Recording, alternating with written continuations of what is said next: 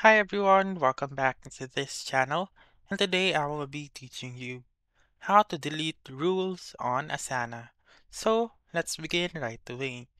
The very first step is to open your Chrome, Safari, or any web browser that you want, and then proceed to app.asana.com.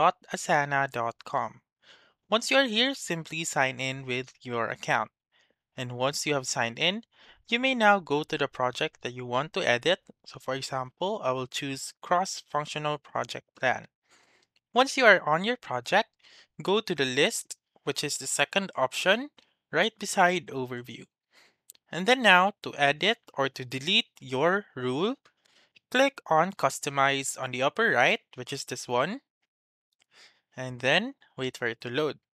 Once it is done loading, click on rules right here, which is the Thunderbolt symbol, and then choose the rule that you want to delete. So for example, I will choose this one, and then click on delete rule found on the lower left corner, and then that's it. That's how you can delete a rule on Asana. So that's all for this video. Let me know in the comments section if this works out for you.